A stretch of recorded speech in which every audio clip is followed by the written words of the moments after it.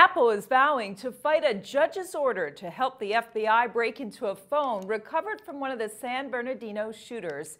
At issue, everything from privacy to the limits of encryption. I'm joined now by Jonathan Hafetz, Seton Hall Associate Professor of Law. Very nice to see you, Professor. Thanks for your time. Glad to be here. So broadly speaking, does this case potentially open up a Pandora's box on issues involving privacy and technology? I think that's exactly what it does. I think the concern that Apple has conveyed is that by asking it to design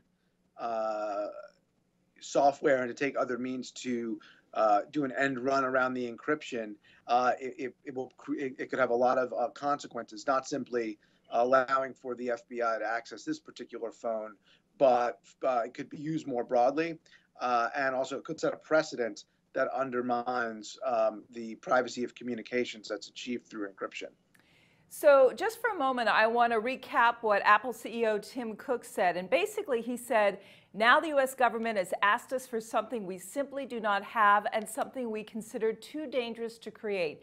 They've asked us to build a backdoor to the iPhone. So he is vowing to fight this judge's order. Is there any sort of precedent for Apple to fight this and win?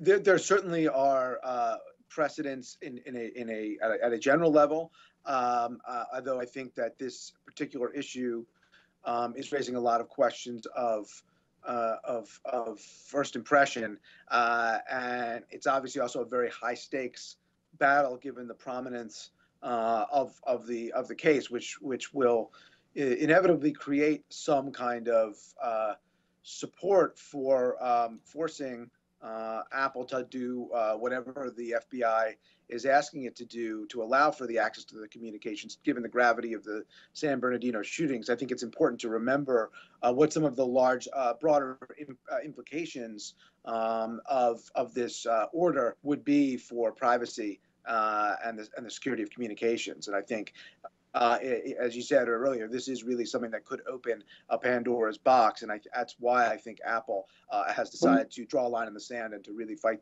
this. Before we touch on some of those privacy and security issues, haven't authorities after 9/11, though, been given more power to investigate terrorism or acts of terror through any means possible? I mean, doesn't Apple have less of a case now? Well, in that sense, yes. I think that there's been an increase in legal authority for the government and support for the government to capture communications. On the other hand, I think that in a number of ways, we saw the government, various government agencies going too far.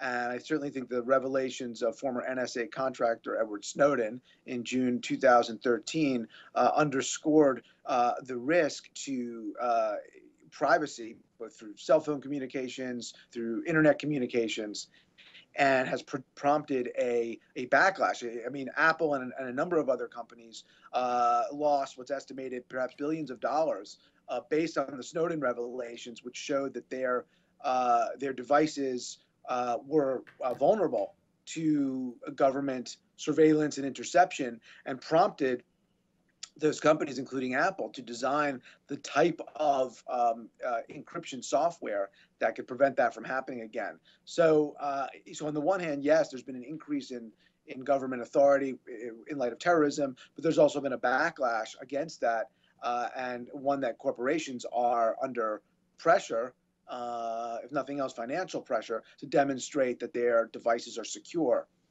Do you have any strong feeling as to how this case might work its way through the courts or end up? Well, it's difficult to handicap this one. I think that I think it's going to turn ultimately on the risks that are foreseen by requiring Apple to do this. And what might sound very simple, saying, look, the company should cooperate and do whatever is necessary to allow for access in a case of this importance. I think it's going to turn on the demonstration of, or should turn and be informed by the demonstration of the consequences that this could have, many of them, some foreseen and some unforeseen. Jonathan Hafetz, thank you so much for your expertise on this. Appreciate it. Glad to join you. I'm Rhonda Schaffler for The Street.